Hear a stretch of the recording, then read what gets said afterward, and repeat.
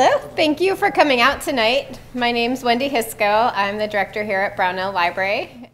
The iconic Pulitzer Prize Gold Medal is awarded each year to the American news organization that wins the public service category.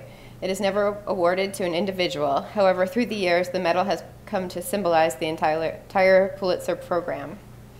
In 1918, a year after the prizes began, the medal was designed by the sculptor Daniel Chester French and his associate, Henry Augustus Lukeman. This is a picture of the, if you want to just pass it around if you want to see it up close.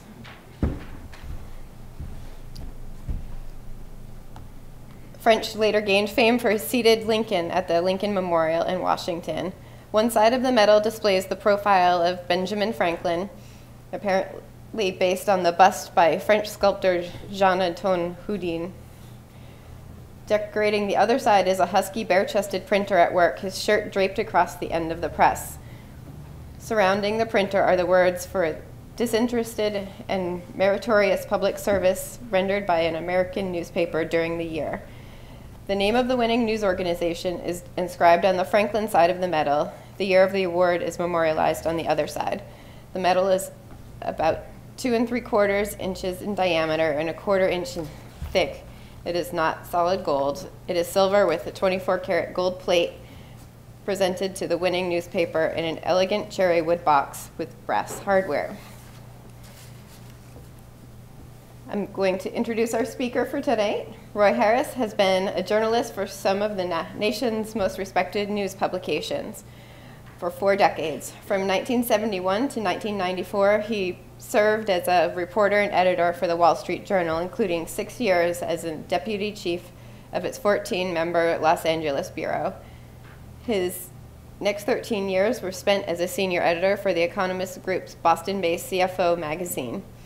Through his news career, Roy has covered major stories such as the 1968 Democratic National Convention in Chicago, the 1984 Summer Olympics in Los Angeles, and helped coordinate coverage of the 1992 race rioting that followed the police beating of Rodney King and the devastating 1994 Northridge earthquake.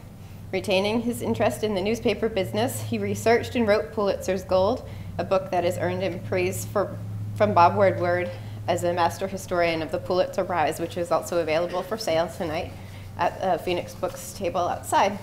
So I'd like to introduce now Roy Harris.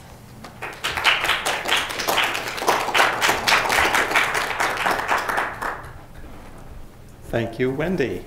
I could tell you a lot about that medal. And Daniel Chester French, I heard some oohs and ahs back there. You know about him?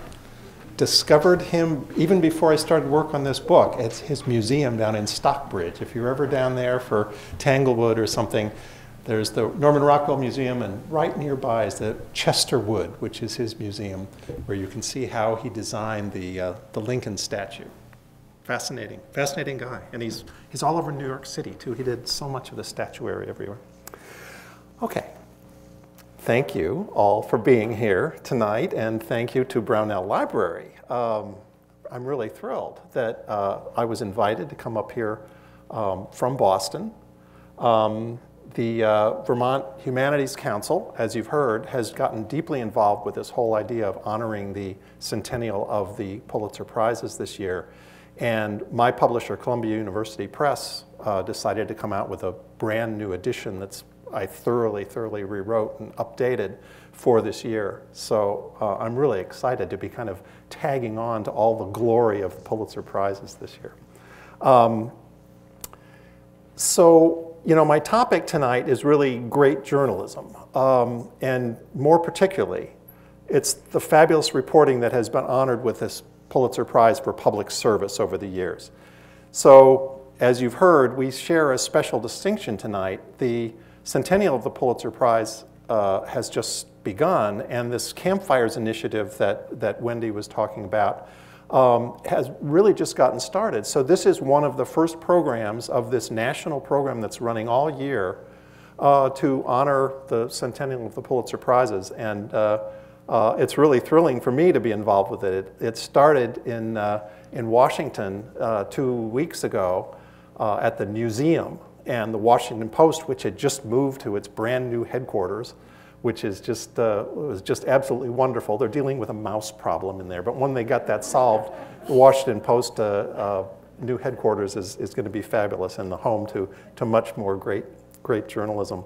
But this is just really right at the beginning, so it's quite exciting. So this is really a huge year for the Pulitzers. And as you know, it honors not just journalism, but arts and literature as well. When the winners are announced, this will be a special year for it. They'll be announced April 18th, coming up. And it's a press conference that's far less glamorous, really, than any of those other media ceremonies that we've come to know. The Oscars, which we all probably tuned into at least part of it, getting ready for Super Tuesday, right? It's a very low-key presentation, and I'll be there in New York for that. They do that at the so-called World Room of Columbia University Journalism School, and it's very, very quiet. But this year, I think there'll be a lot more commotion about it. I hope also because of the great journalism that's honored, but also because it's the 100th anniversary. So my focus tonight is going to be on one category of the Journalism Pulitzer Prizes. We can talk a little bit more about other categories and even go into the non-journalism prizes that we all know about, best fiction, best music, things like that. But as you'll hear, really the heart of the Pulitzer Prizes from their very beginning was the Public Service Award, and you'll hear a little bit about why that is. It's the subject of my book, which is called Pulitzer's Gold, A Century of Public Service Journalism, and it's just out in that new edition I told you about from Columbia University Press. Now, the book examines closely the work that won each year, so it's full of backstories about how stories were written, how teams of journalists got together and worked with their editors to find the story that was really going to make a difference in their community. I hope by the end of the night you'll agree that the story of the Pulitzer Prizes themselves and its journalism jewel, the Public Service Gold Medal, is in itself a great story. So journalists sometimes like to say that all journalism is local journalism, because even when you're working on a big national story, like this year's elections, for example, the reporting comes down to Vermont, the people in Vermont, the people in Georgia, you know, it comes down to Super Tuesdays and things like that are really very, very local. But every great story, no matter how national or international, has to start somewhere. And the Pulitzer Prizes started in New England. This is something I kind of happened on myself, because I don't think a lot of people knew about this. In the case of the Pulitzers, Bar Harbor was where they were first conceived.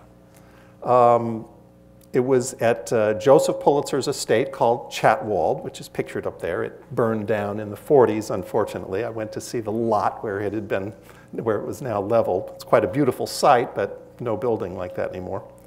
And he came up with the idea in 1902.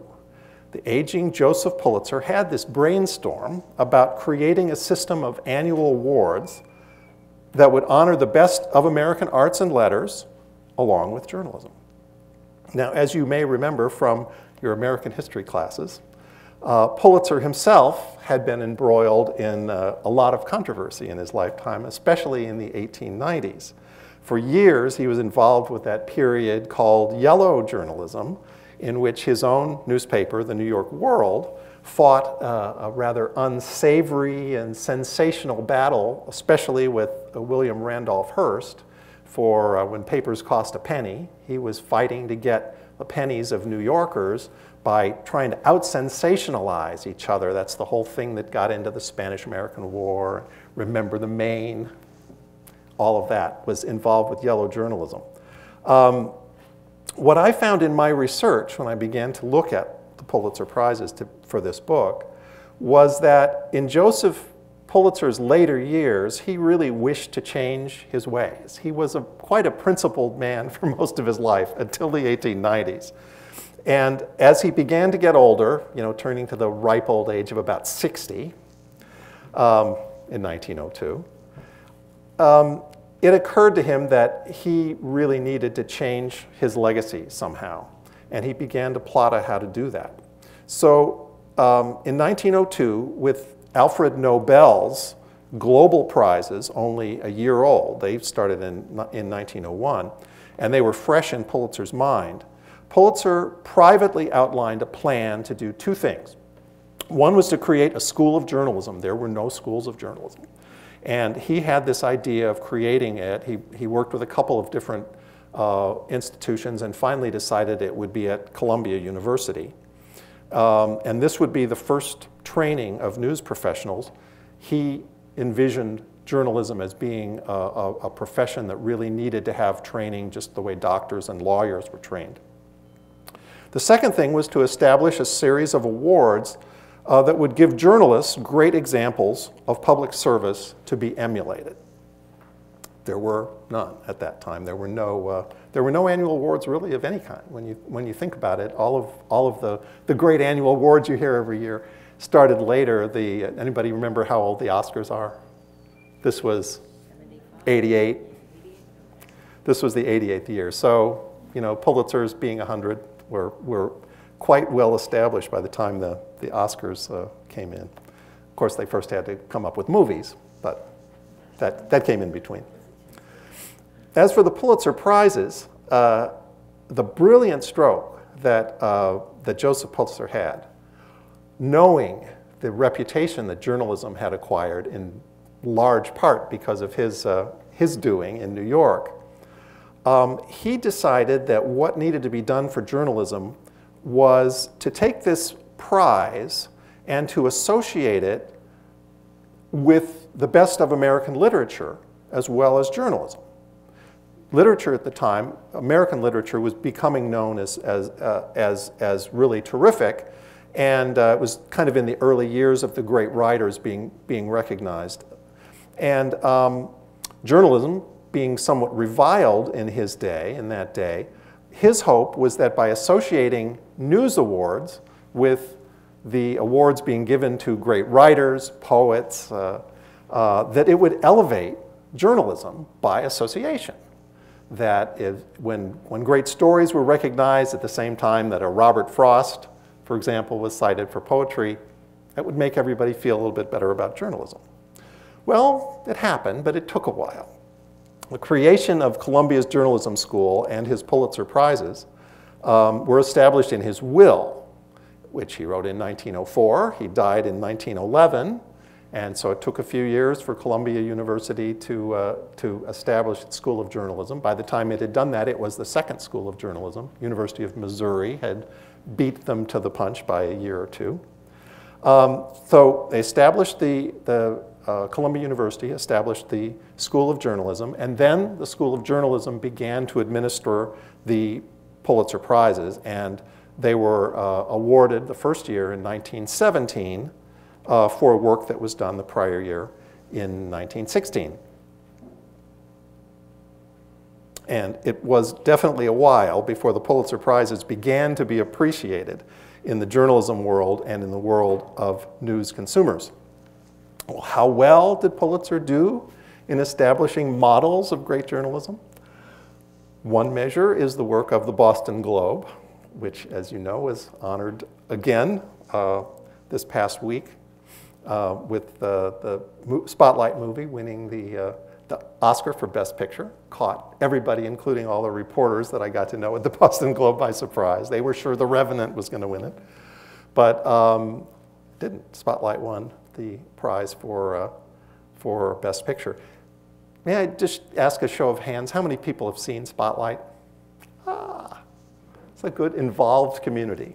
Okay, glad to hear it. And I hope you found it was valuable. I occasionally do run into people who are upset by it, but I think it was done in a way that really helped people appreciate the way teams of journalists work. Later on, we'll talk a little bit about the Globe story, which dates back to 2001 and 2002. It won the Public Service Pulitzer Prize in 2003, and the movie Spotlight won they began work on that years later. Actually, I'd already written my chapter for the book. It was the backbone of the book in many ways, because I was living in Boston at the time those stories came out and was very moved by it and wanted to find out about that from all of the journalists. So the book had already come out when the producers were able to get somebody to take the idea of a movie to Open Road was the name of the production company, and they really had to battle to get it made. I'm really glad they did. The truth is, of course, that the media, print, broadcast, and online, where increasing numbers of us are getting our information, is embroiled not in talking about the best of all journalism, but the worst of all journalism. Media criticism seems to be extremely intense right now. A lot of it involved with the election, but you don't need an election to find journalism to criticize. I'm a journalism critic myself. Occasionally over the years, I've been involved with that Emily Rooney program. If you get it up here, Beat the Press. I've been on that program. So I have my chance from time to time to criticize in a negative way what's going on in the media. But I believe that excellence deserves attention too. And so my book and our subject tonight is an attempt to give equal time to the service that great journalism provides. It's also really good, I think, to be able to teach journalism students and young journalists in general about the best that their chosen profession is capable of. And I'll tell you, as someone who went through journalism school and who's taught journalism, it is amazing how little there is out there by way of examples of great reporting, especially how teams work, to give to journalism students so that they get a sense of what is possible at the very highest level. So I give thanks to Spotlight, the movie, and the movie All the President's Men for kind of popularizing this great team journalism in a way that may get more people interested in doing journalism the right way. And it's also a good chance to probably brought a few more people out here tonight to think about, that the Spotlight is sort of what we'd call in the news business a news peg for discussing public service journalism. Okay, well, I'm going to start with a little bit of history, since this is the 100th anniversary. The method for selecting journalism Pulitzer winners has changed over the years. For the earliest awards, which started being handed out in 1917 for the work done the previous year, professors at that brand new Columbia Journalism School served as the jurors, and a board made up of top newspaper editors from around the country made the final decision based on principles of public service that Joseph Pulitzer had outlined in his good years. After a while, though, a jury system was set up to bring in news professionals from around the country, including a number of people who had earned credits as Pulitzer winners themselves, to privately confer about the best that the news business had produced during the prior year. And then there's a Pulitzer board of now 18 people that would look at the nominations that came in through those professionals who came from around the country and decide what would win in each of the categories. Pulitzer's had a very rough start. There were only 3 journalism prizes when they were first handed out: public service, editorial writing, and reporting. Just one category for reporting. There are now 14 categories, which in a way isn't that much inflation when you think about it. You could think of all the different ways to give prizes, and they've made the decision not to break it down into small news organizations, medium size. There's one public service award, except when they split it between 2 people. There's one prize that goes out for the best public service, no matter the size of the organization. In 1917, for whatever reason, the Pulitzer board couldn't come up with a winner in its main category. Occasionally, in public service, occasionally we'll leave a category blank, but for that to be the case in the first year suggests to you that, well, it could suggest to you that there was no great public service, but it suggests to me, as I researched all of this, that the Pulitzer Prize is just really you know, it's hard to think of it now because it's such a big deal, but it was such a new thing, people really didn't know what an annual award was, what a Pulitzer Prize might be. Pulitzer also, his image was tarnished. So it took a while for the Pulitzers to prove themselves, I think.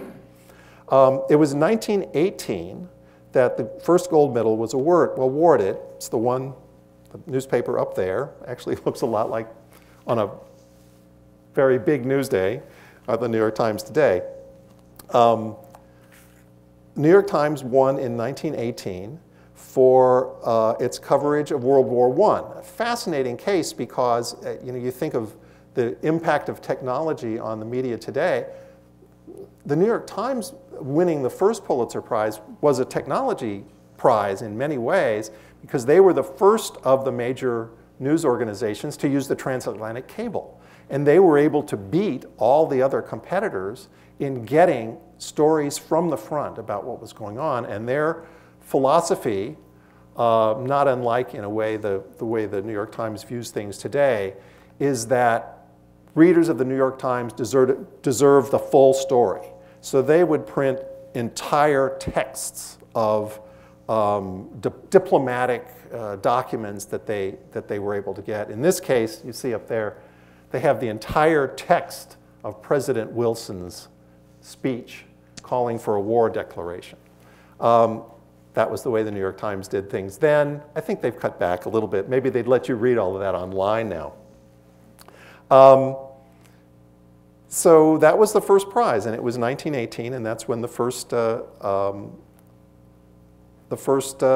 gold medal was handed out that Daniel Chester French had designed.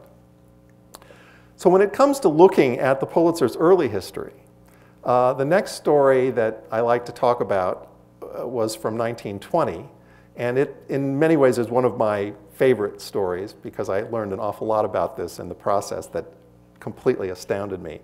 And I think it's one of the most important stories for the Pulitzer Prizes because it did set a model for newspapers around the country to see what a news organization, what editors and reporters are capable of. The old Boston Post discovered that a supposed local financial wizard, Charles Ponzi, was actually a fraud artist with a long criminal history who'd served prison terms in Georgia and in Canada under a different name. And he had somehow gained this fantastic reputation in Boston by promising to double people's money in 90 days. And as you know, what you've heard about pyramid schemes, the fact that the Ponzi scheme is still discussed today as kind of a household term, just in a very rough way, as you probably know, the early investors, their money is used to pay off the very first investors so that the first people really do get their money doubled. And that is used for publicity to bring in more money. But in Charles Ponzi's case, the basic investment scheme was a total sham. He told a great story about what the investment was, but there was not any fundamental money-making proposition under what he was doing.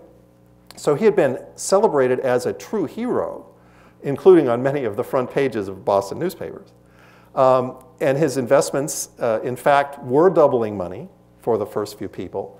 But once the public began to see, when the Boston Post sent reporters to Canada to track down a fellow named Ponzi, P-O-N-S-I, who had served a prison term for fraud and found that he had also served prison time in Georgia, they were also able to track down the false notion about his investment. And it took a while because people really believed that he was legit.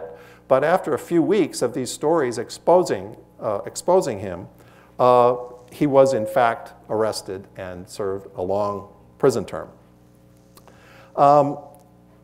America, though, might not have paid much attention to that story, and especially the role of the newspaper in exposing this fraud, had it not been for the Pulitzer Prizes. So in those very early years, they began to establish themselves by publicizing work that had been done in one local community. So it was in the 20s that the American press, I think, began to establish those standards for the kind of public service journalism that we've come to expect from the media at the very highest level. With literary stars at the time in the 20s and 30s, like Thornton Wilder, Willa Cather, Edna Ferber, Robert Frost, as I mentioned, they were winning Pulitzer Prizes too. And indeed, Joseph Pulitzer's plan began to take effect. And the journalism that was winning prizes, along with these great literary figures, did in fact elevate the profession. More newspapers began to do that kind of investigative reporting. And I think it helped citizens see that the press could, in fact, be a great force for good.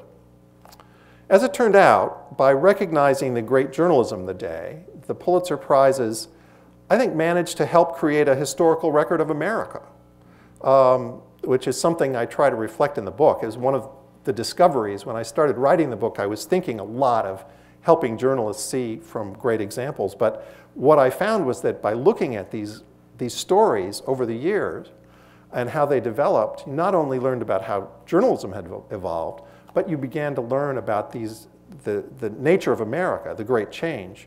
When you think about it, obviously World War I, we started with the first prize, clearly one of the most important stories of the 20th century, early 20th century for America. But you look at Charles Ponzi, could you think of a better example of the 20s?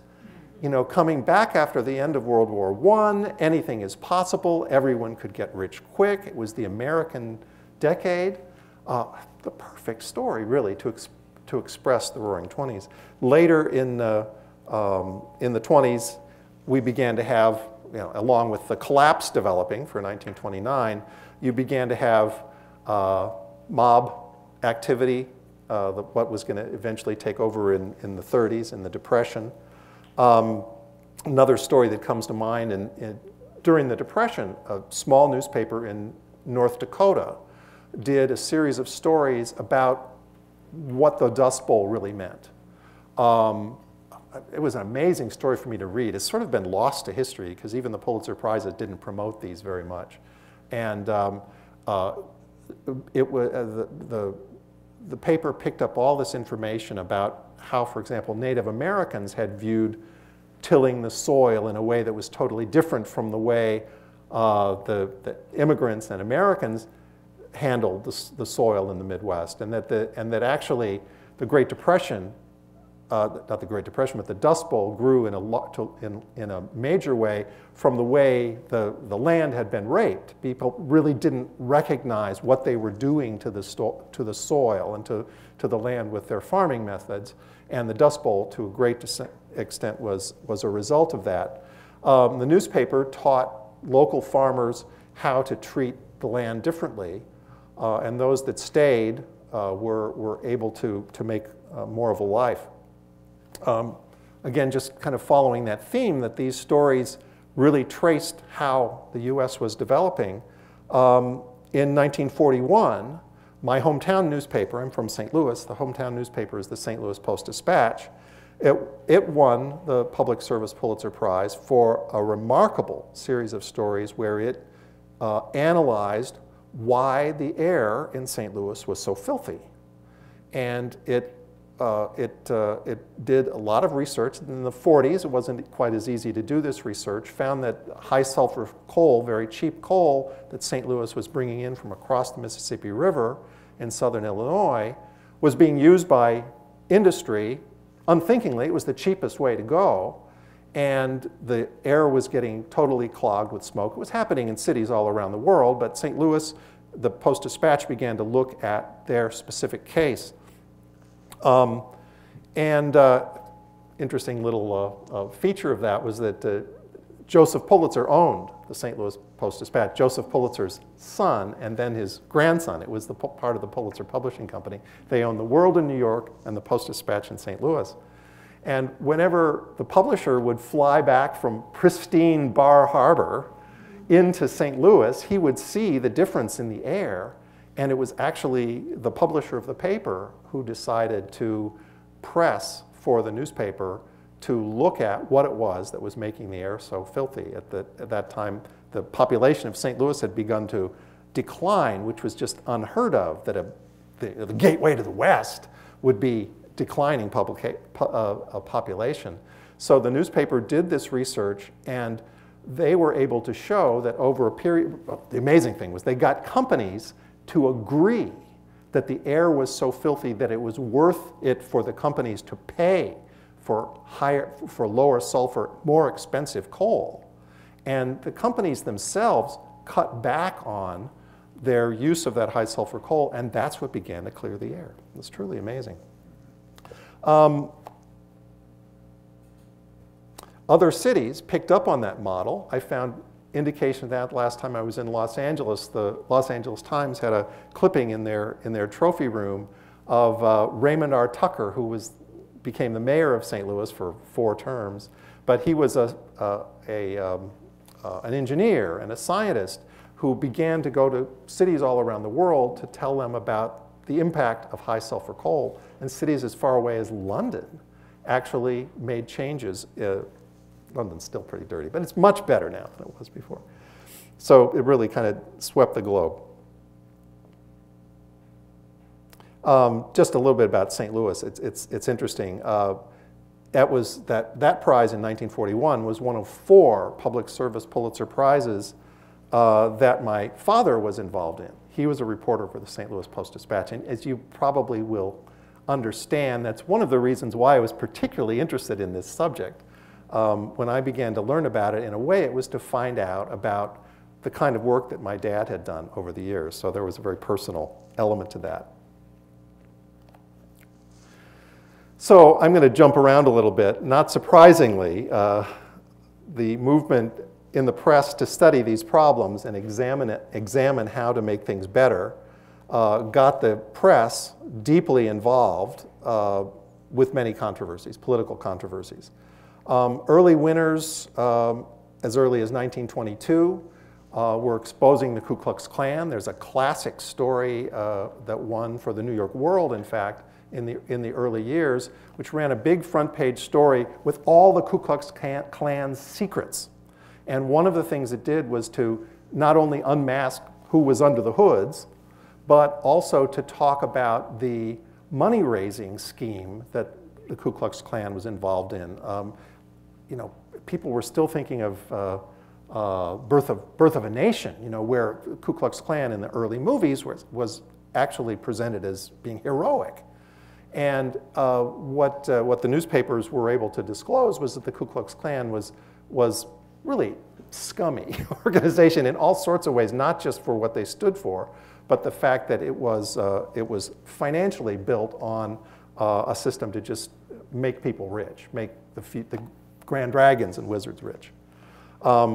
If there are any KKK members out there, you know, I'll talk to you later about this. I don't think there probably are here.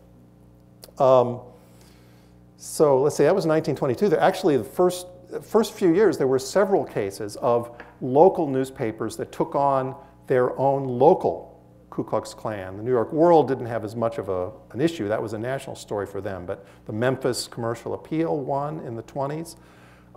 Very courageous for a newspaper in Memphis to be unmasking local leaders as members of the Ku Klux Klan.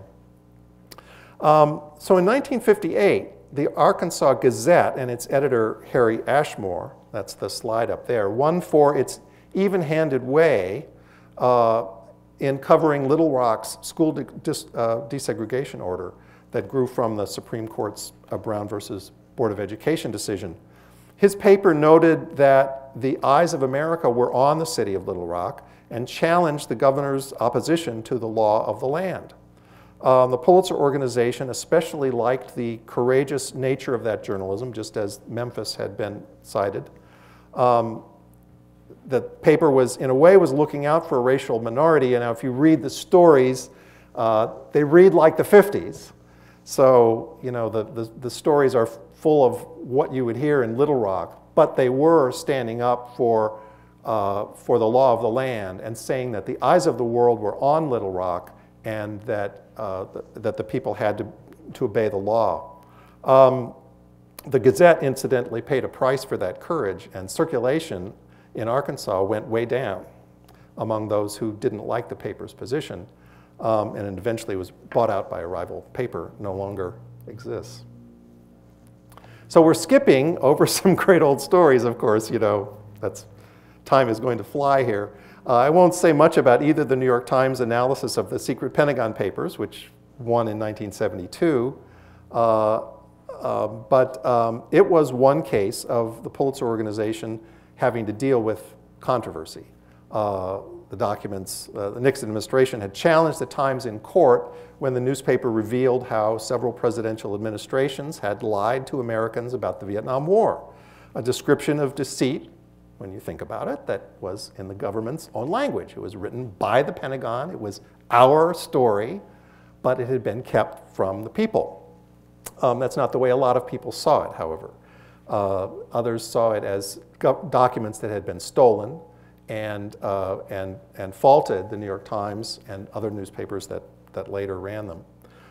It took the Supreme Court to establish that press freedom could not be abridged by the government.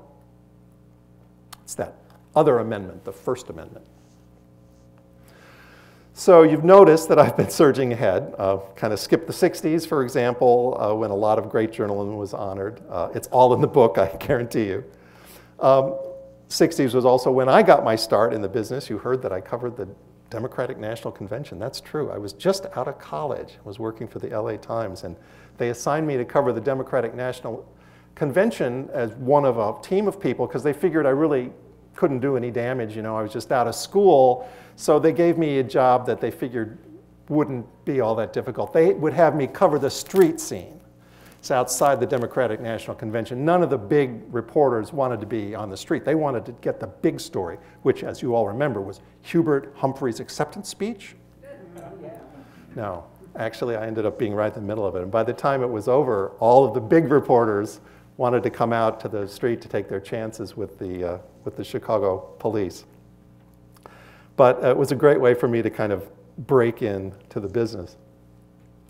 So 1972 and 1973, though, with the Pentagon Papers and Watergate, we have what I consider to be one of the greatest two-year periods of American journalism, so far, anyway. Interestingly, though, from the standpoint of the book, it was a period that I most dreaded writing about. You know, why that was is that my research approach was to dig into finding the principal characters in the reporting, talk to them about the behind-the-scenes tales of their famous work, and lots of people already knew about the Pentagon Papers. I think every editor at the New York Times wrote a book about the Pentagon Papers. Let's say I think there was something about Watergate too. So I really felt challenged. But as I dug into those stories, I was surprised at what great material I was able to come up with. A lot of it was that I kind of got out of my old routine of trying to find out, you know, what all had been written about cases like the Ponzi case. I took a different approach, and it was to get up close and personal. To do my story on the Pentagon Papers, I found one of the original Pentagon Papers reporters, a fellow named Fox Butterfield, who interestingly lived in my town of Hingham, Massachusetts. You know, what are the odds of that? There were only a handful of reporters working on that. But so I found Fox and was able to sit down with him and find out what it was like from his standpoint of being a young reporter pressed into that story, the Pentagon Papers. They worked in a hidden location in a Hilton in New York to keep the whole, it was a secret reporting about the secret papers. And these were the papers that Neil Sheehan, who we just heard talk at one of these opening Pulitzer ceremonies in Washington. It was great to meet him for the first time. And he and Fox Butterfield and a number of other reporters got together and did this work. As far as Watergate, rather than retelling all the President's Men all over again, I found, to my joy, that Bob Woodward and Ben Bradlee were more than happy to sit down and talk about the story in answering different kinds of questions than they'd ever been asked before. It's best explained, perhaps, I think, by just reading you. I'm not going to read you much from the book. Some people think that these things are book readings, and they're not. But I just want to read the way I started the chapter, which I call All the Editor's Men. Bob Woodward had not seen the movie All the President's Men for 25 years. Then one day in mid-2005, he sat down with his 8-year-old daughter, Diana, while she watched it for the first time. Noticing her squirming a bit, Woodward asked what she was thinking. "The guy pretending to be you doesn't look like you at all," Diana told him. That, of course, would be Robert Redford. "And what else?" "Boring, boring, boring," she said.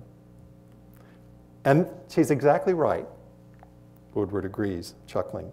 Not just about the movie, but about the nature of the Watergate investigation itself, because it's about fitting little pieces together. You don't know what you have when you first publish a little piece, but you publish it anyway. The rest of the chapter was, for me, was just as much fun because it led me to kind of recreate that whole story, not looking at it, you know, from the standpoint of the story that helped drive Richard Nixon out of office, but the story of a little piece of information that grew and grew and grew through the work of those reporters. As I hope you're able to tell by now, I fell in love with a lot of these Pulitzer-winning stories and got pretty close to the reporters whose work, which really was their stories of a lifetime, the same way those stories had been for my dad, the stories of a lifetime. I really got to know what those stories meant to them. And I really feel honored to be able to retell those stories, some of which had been kind of lost in time. Another great reporter is Gil Gall, whose picture is up there. He won the Pulitzer in 1990 for the Philadelphia Inquirer. That paper had become a real investigative leading paper and a Pulitzer machine, really, under an editor named Gene Roberts. Gene Roberts is still with us, and I was able to talk to him about how he turned the Inquirer into such a great paper. It's one of my favorite stories, but I'll skip over that now. Gil was assigned to write medical stories for the business section. He was a young reporter, and they put him on a beat called medical business, which was kind of unusual in 1990. And he was hunting for things to write about, and one day he was giving blood at an office blood drive, and it occurred to him that he really didn't know anything about what happened to a unit of blood after it came out of his arm as he was watching it flow out the tube. And he thought, you know, maybe there'd be a good story in finding out a little bit about what happens to that blood. And he told his editor, and the editor said, yeah, it sounds like a good story. I don't know either. I give blood, but I don't know anything about it. So Gil had, had his mission, and saying, well, how am I going to find out about this?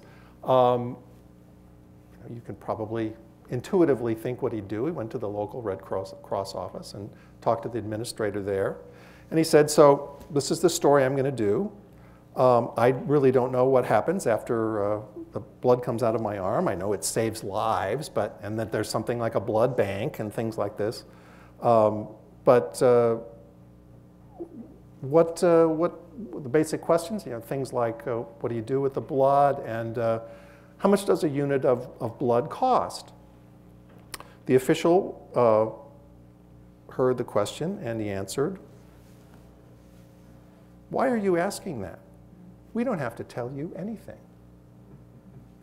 Now, to an investigative reporter, I remember Gil, when he was telling me this story, kind of going, his antenna, why in the world would this guy be so,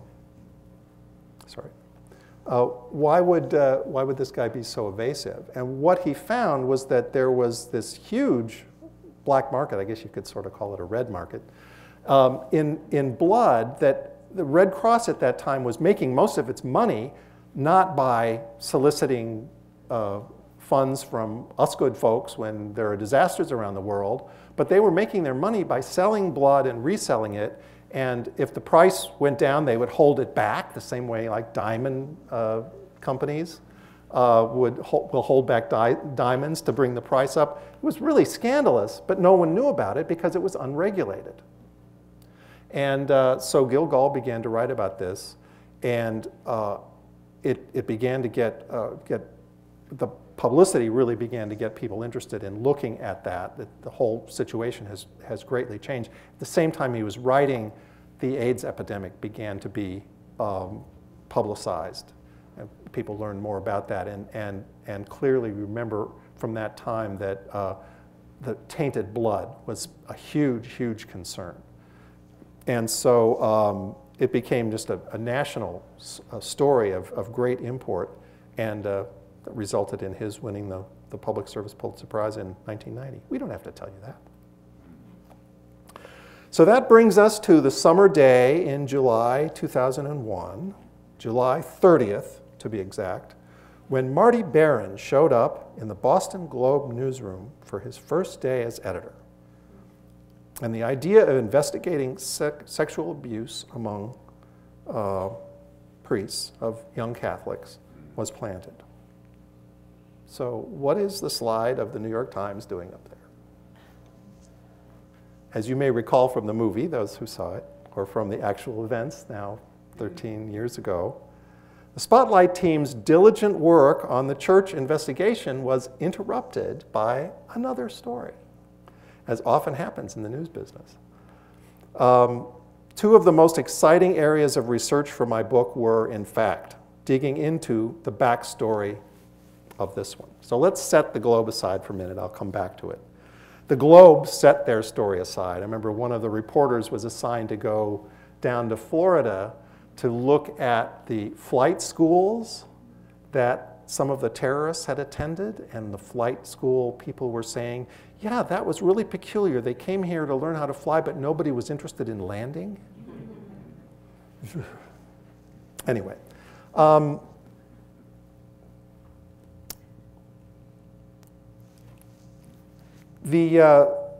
This was amazing research. For me to go down to, I worked for the Wall Street Journal for 23 years, so the New York Times was this great mystery. It was the brand X, we called it.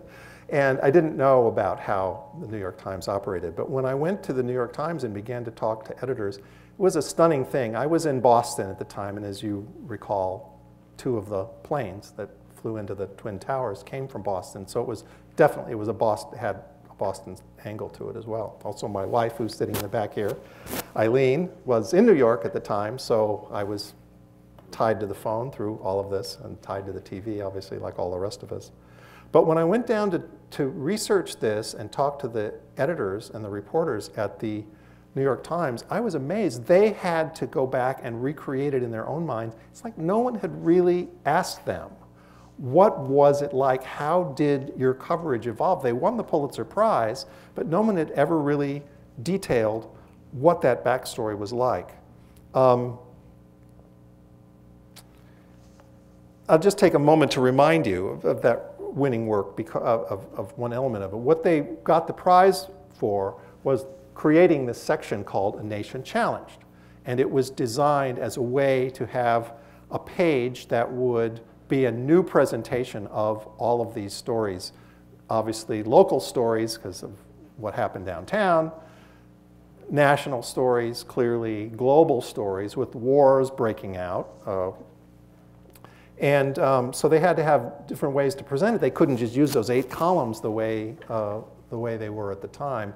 They created this whole new way of presenting it. And I don't know if any of you remember what happened with the New York Times then, but they actually were limited. They couldn't have more than 4 sections. So they needed a new front section, and they didn't have one. Does anybody remember that they actually put a second full page on the back of another section? And it was like the business section. You would turn it over, and they created a new front page out of the back of the other section. And this was the brainchild of one of the editors looking for a way to get more space to create this Nation Challenged. It was amazing. And finding out all of this was just, to me, was fascinating as a news person, learning about how the news business deals with issues, with problems. So they created the Nation Challenged as a special section. And as you may recall, there was a facet of that called Portraits of Grief.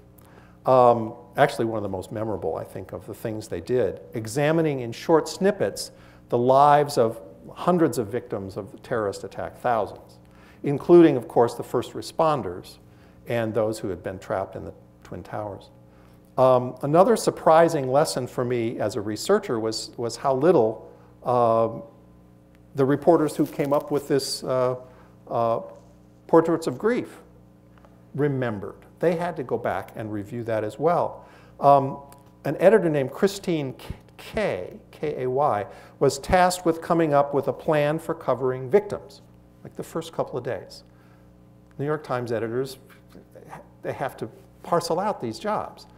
So picture this for a minute. She's got to come back with a way to treat victims in a daily newspaper in New York, when in fact, you didn't know who was killed.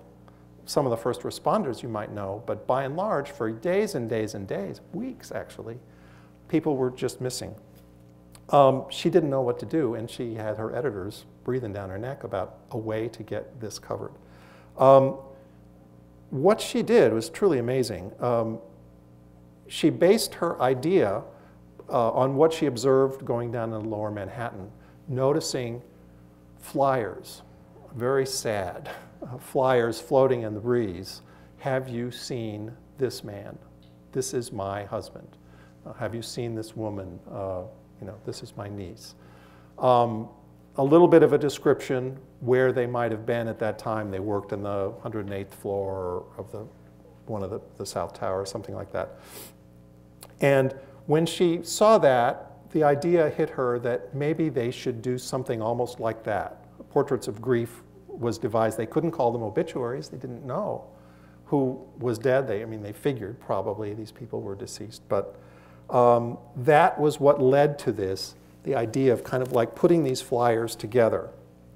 I thought that was fascinating. And also it's the kind of thing that newspapers, it may not be the Twin Towers, but newspapers everywhere have to come up with some kind of a way to treat a tragedy.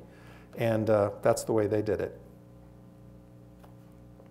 So, for the 2003 Pulitzer, I think I'll just recommend that everybody see Spotlight. That would be a start. If you haven't seen it yet, of course. But if you have seen it, you might see it again. I think I'm going to buy a copy. But I will tell you that there's a lot more to the backstory than was in the movie. And there's an awful lot of it in my book, which, as I mentioned, came out first. Marty Barron, Walter Robinson, Mike Rezendes, Sasha Pfeiffer, Matt Carroll, and Ben Bradley, those the two top editors of that project, Marty Barron and Ben Bradley, and the 4 reporters. They were gracious enough to tell me their memories early on. They knew that I'd been reading their stories when they came out. And I got a lot more detail about it from them, a lot more than was in the movie. And remember, for those of you who saw the movie, that the movie ends with the first story. And the Pulitzer Prize was won on the basis of that story and as many as 600 stories later in that year. The first story was January 6th, 2002. So there's a lot more to tell. If you're not totally sick of it from seeing the movie, you might be interested in finding out more from the book. There were 4 other Spotlight reporters who are not mentioned in the movie, or at least not mentioned as being Spotlight reporters. Stephen Kirkshin, Kevin Cullen, Mike Paulson, and Tom Farragher. And they're all up there in that picture. I won't mention them all. Robbie Robinson is the one in the striped shirt. That's Ben Bradley. I will mention them all. Mike Paulson, Kevin Cullen, Mike Rezendes, Tom Farragher, Sasha Pfeiffer, only woman on the team, Matt Carroll, Marty Barron, and Steve Kirkshin on the far right. And they all deserve credit, not just the first 4 that are in the movie. But again, to give you an idea, another thing that isn't in the movie, the quality of the writing that went into this. When you put together a team like this, that's so sensitive to getting this story out right and in a way that that doesn't offend. It's obviously going to be offensive, but but in a way where people can really understand what's happening. The writing is very important, and I just want to read one small passage from a story by Robbie Robinson. Like other victims of pedophile priests, Tom remembers vividly what happened just after he was molested in a dark corridor at Immaculate Conception School in Revere by the Reverend James R. Porter. It was 1960. He was 12, but he still recalls running. He ran and then he hid under a desk in a second-floor classroom, frozen in terror as Porter called out for him. And then he ran again, out of the school and home. Chris was victimized about 12 years ago. He remembers struggling as Reverend John J. Gagan groped him in the rectory at St. Julia's in Weston before he squirmed out of Gagan's grasp. As Gagan yelled at him, "No one will ever believe you," Chris ran from the room. He ran from the rectory. He ran behind the church and cowered there until his father came for him. Gagan was right. Chris never said a word. Now, Tom and Chris have stopped running. Thomas R. Fulcino, the father, and Christopher T. Fulcino, the son, are victims of Massachusetts' two most notorious priest pedophiles, 3 decades apart.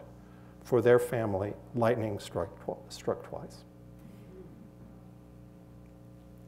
Movies are great, guys, but there's still some things that writing can do much better. The Spotlight team, of course, is still at it, and more importantly, other publications are considering adding them. And I think Spotlight may encourage even more publications to do that. There's a philosophy in journalism now that the value proposition is important to people, and that instead of just making sure everybody's name is in the paper, that if you care enough to buy a paper, you should be delivered something of that kind of quality. It's expensive. It takes teams of reporters to do. I have to wrap up very quickly by mentioning a couple more stories, and then we'll be done. The Walter Reed stories I mentioned here. Walter Reed Medical Center in Washington, in Bethesda, Maryland, was a very important story that the Washington Post did.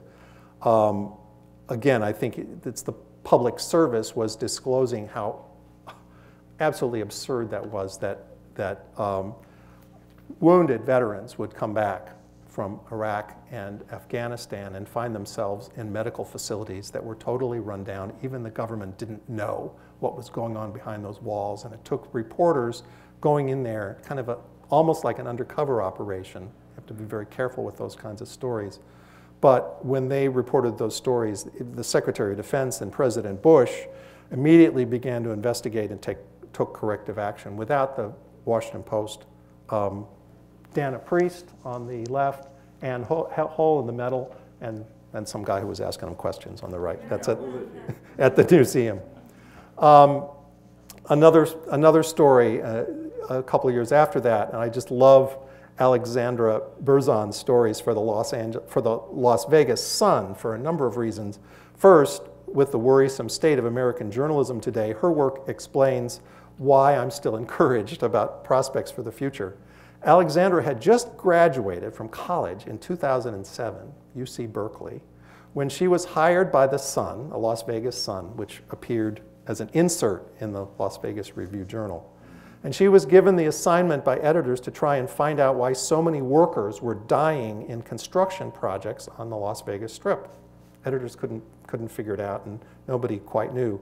While the accidents clearly were awful, the deaths had all been described by the powers that be, the casino companies, city regulators, and even the union officials, as being just unfortunate but ultimately unavoidable accidents reflecting how dangerous the nature of that job is. Well, Alexandria didn't believe that. She not only detailed the human stories behind the statistics, but she examined each accident to show how lax regulation in the construction industry and the casinos doing the building, was behind the deaths.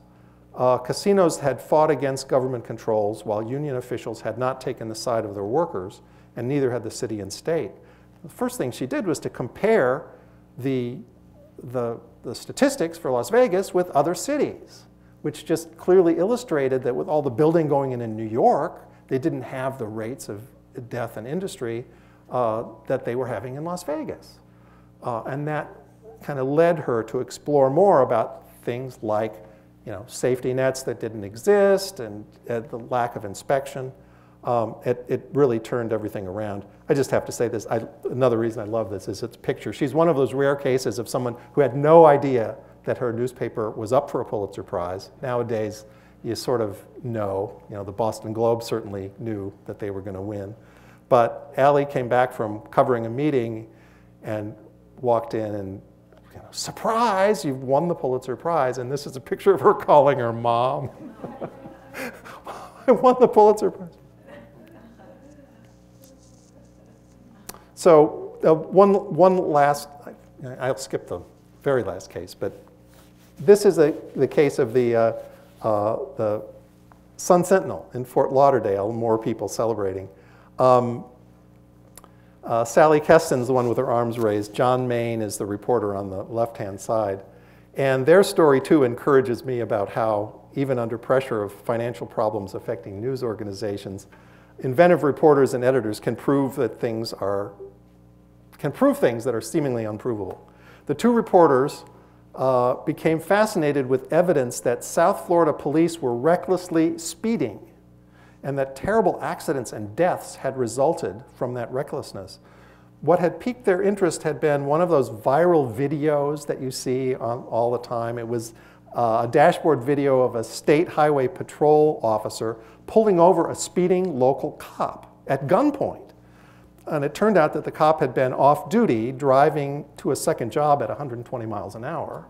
And the state patrolwoman, knew that this was a dangerous situation and also knew that he was off duty.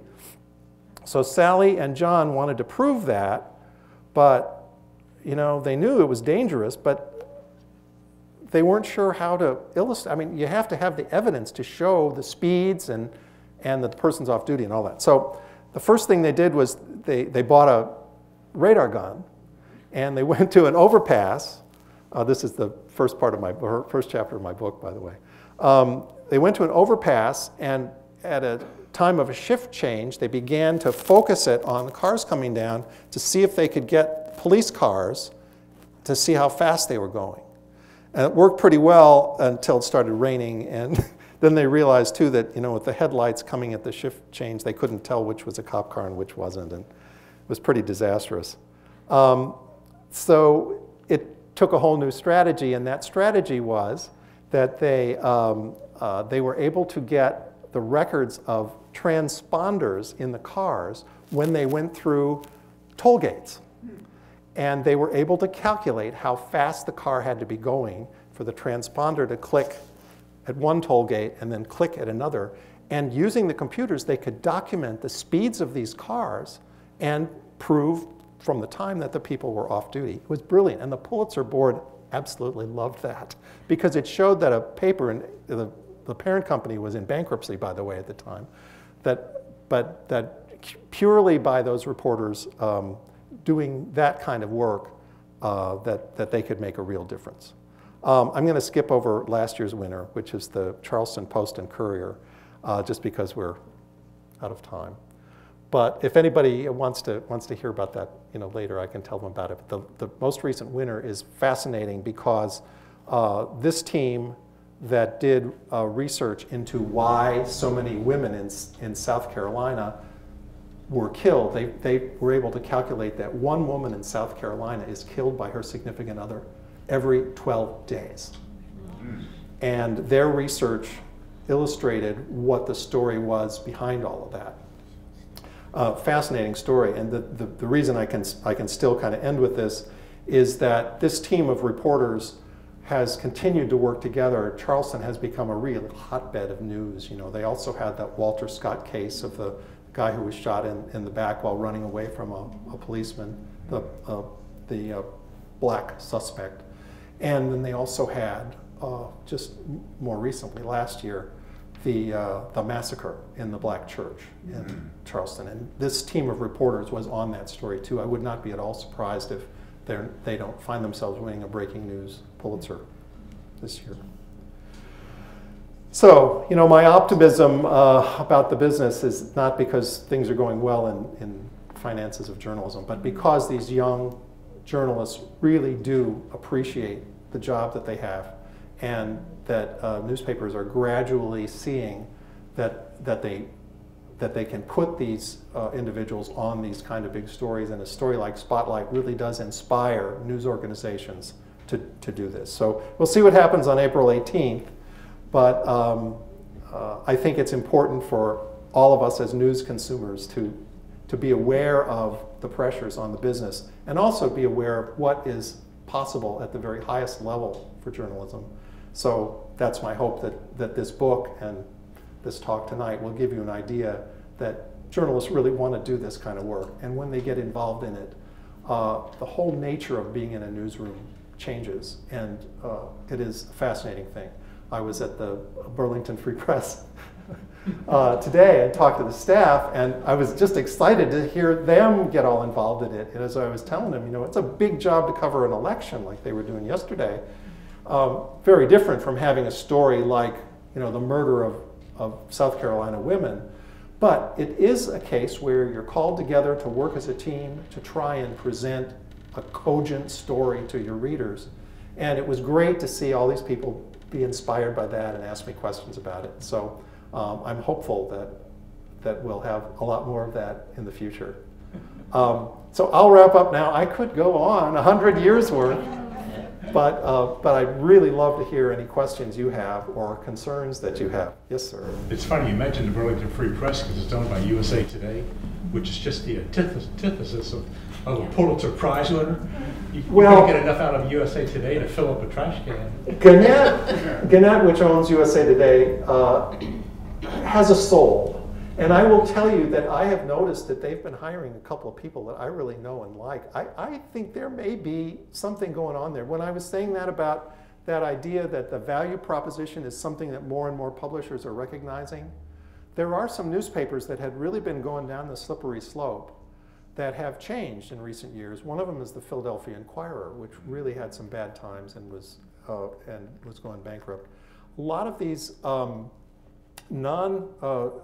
these online operations that are helping newspapers now. You've heard of ProPublica and the Center for Investigative Reporting and investigative reporters and editors that do trainings. Their work is beginning to be noticed by the traditional news organizations. And so I think there's a possibility that we'll see a swing that way. And I like to think that maybe Spotlight and average readers demanding that kind of work be done rather than abandoned because it is expensive might make a difference. Yes, ma'am. Did you notice in your research whether there was a pattern as to whether the Pulitzers were going to young new reporters or veteran reporters, or do you think it was evenly spread over the 100 years? Oh, that's great. It's very uneven, but it's uneven in a funny way. A lot of Pulitzers go to the seasoned veterans who really know how to get a great story. I mean, there's really nothing that can equal that kind of experience in the newsroom. I mean, working for the Wall Street Journal, I learned at the feet of these great old-time reporters who knew what to do. That's how I learned what to do.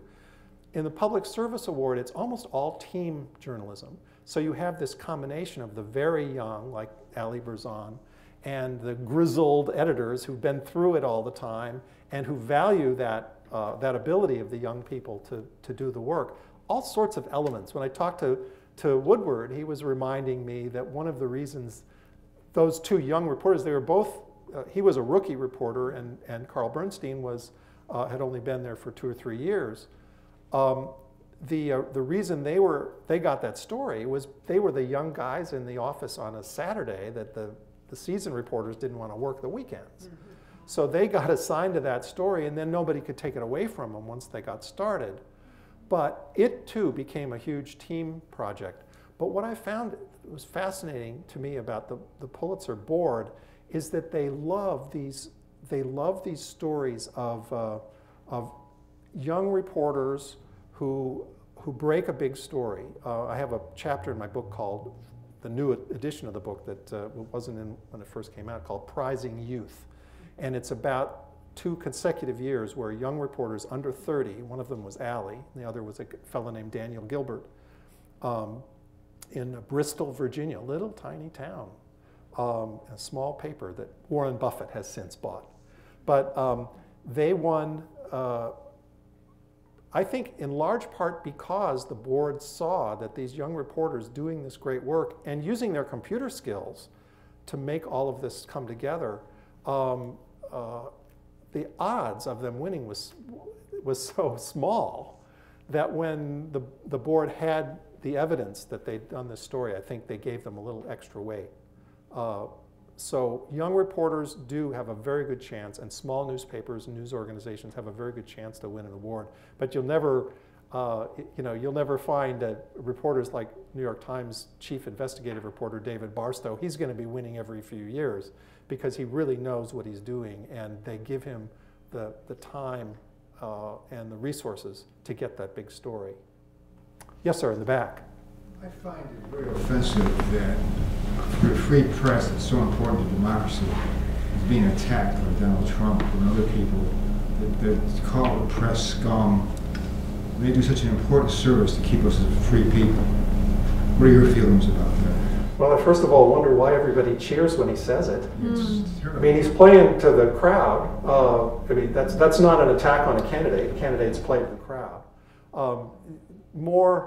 I mean, my initial concern as a journalist is when he calls down the crowd on an individual reporter or photographer, endangering that person's life. The photographer is there doing a job. But, you know, criticizing the press is absolutely nothing new. Remember in Watergate that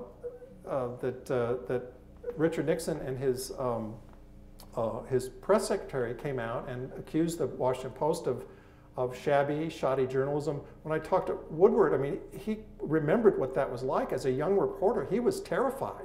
The President of the United States and his agents were accusing them of lying. And they knew they were just trying to get the facts and get the story. You know, it's a shocking thing, but people need to react to that. I mean, I would like it if there was dead silence when any politician says that about the press. The press certainly has horrific problems and a lot of problems in covering elections. But we shouldn't view that as something new. I think what's really, to me, what's new is the cheering throngs. And politicians are going to play to that. It's off-putting. But it's a symbol of, I think, what we've seen in this election year. It's impossible to be a free people without a free press. Which is the basis of the Pulitzer Prize is being started on that. You know, that there's an amendment besides the Second Amendment. And they stand side by side. But no, you're absolutely right. The First Amendment is a right we need to protect, and you know, luckily we have a two-party system. So, you know, the debate will come out, and I think there are some candidates on, certainly there are candidates on the Republican side who are offended by those remarks about the press as well.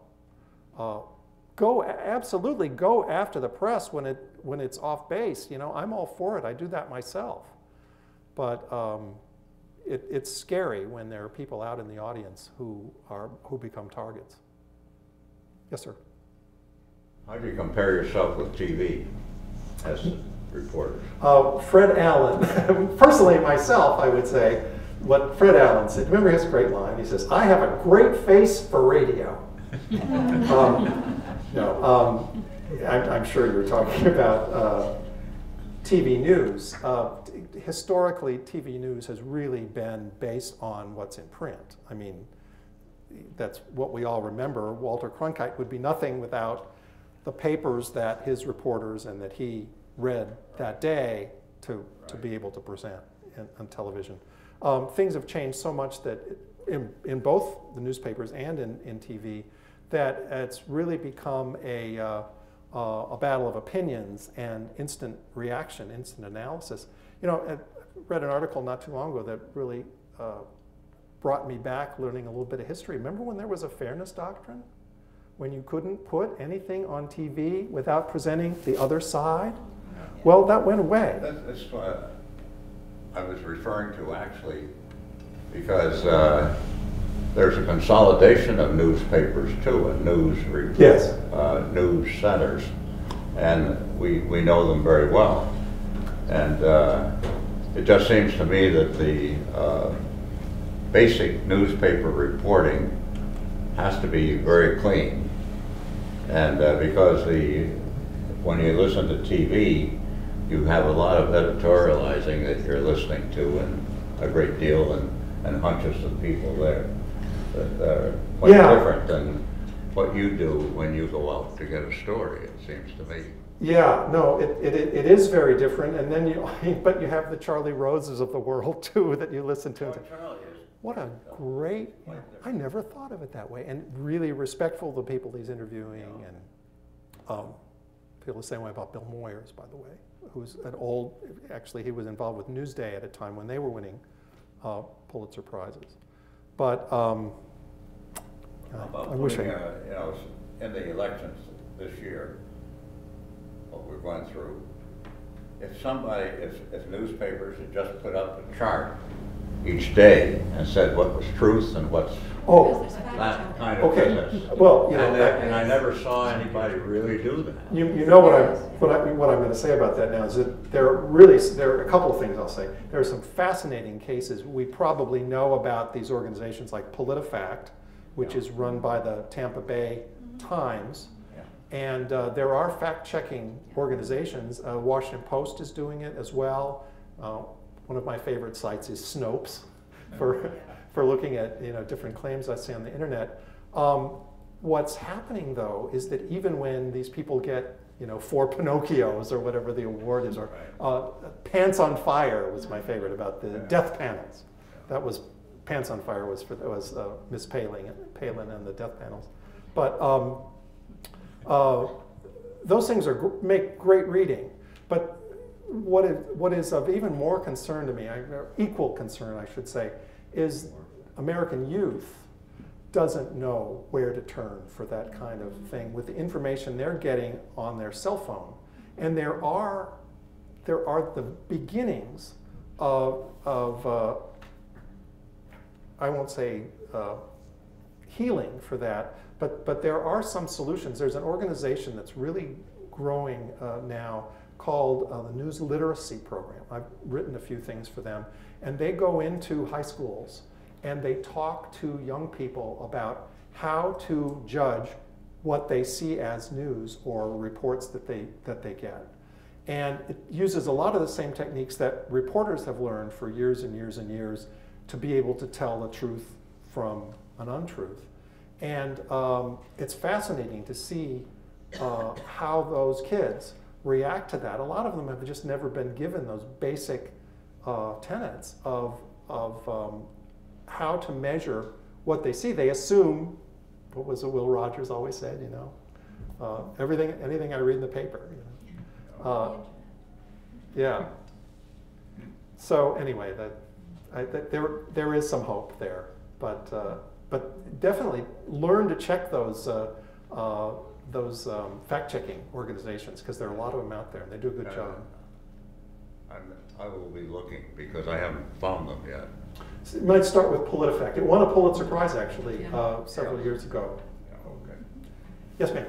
You were talking about truth in news, and you hear about these created stories, and I'm wondering, have any of the public service Pulitzers ever been revoked because the news was not truly the news? It was fiction. It wasn't fact. None revoked. There are Pulitzers that have been withdrawn. The famous case from the 80s was the case of Janet Cook at the Washington Post, who wrote feature stories about drug-addicted children. Yeah. And it turned out that they discovered that she'd made them up. Actually, her editor was Bob Woodward, who's always tried to live this down. And the Post, she was awarded the Pulitzer Prize. The stories were very dramatic. Jimmy's World, they were called. And the Post gave the prize back. And yeah, and there are a couple of other cases. There are a couple of Pulitzer Prizes, public service Pulitzer Prizes, that are kind of surprising. In 1919, the end of World War I, for the work done in 1918, when World War I was still going on, the Milwaukee Journal won a public service prize for the way it editorialized about how people in Wisconsin were really not pro-German. A lot of the Germanic people in Wisconsin were very sensitive about that. And they launched this big campaign, and one of the things they said was that we need to stop teaching German in schools because we're at war. Does that sound like anybody else you know? Yeah. But until we know more, let's stop teaching German. Yeah. But it was fascinating to me to find that out, because that kind of thing might not fly today, I don't think, I hope. But no, public service Pulitzer Prize has been pretty pure over the years. I think so. Any other questions? Because I know I was talking a little bit more than I should have. I do want to thank, I'll thank the same sponsors that you mentioned before, but I'm appreciative of Phoenix Books coming out here with my books, because it's great to know that that the book is available. I was very glad that it came out this year, and there are no new books for the centennial of the Pulitzer. So I'd like to think that this is a little bit of a memento. And I tried to make this a book that's really readable. I wanted it to be something that journalists and non-journalists alike can learn from. So I'm glad they're here, and if anybody wants to get a book, I'm happy to inscribe it personally. If you've got somebody in journalism school, I'll make it out to you. But that's really basically it. And I'm really, really happy that you came out tonight, because I do love talking about this. I'm a big fan of public service journalism, and I'm all for a strong future for it. So it helps me to know that there's somebody besides those people cheering on the candidates who say, "Oh, the press, they're liars. They're bigger liars." It's nice to know there's a group here that wants to hear a little bit about what the business is capable of, because there are a lot of reporters out there who want to give you what you need to get by in life. Thank you.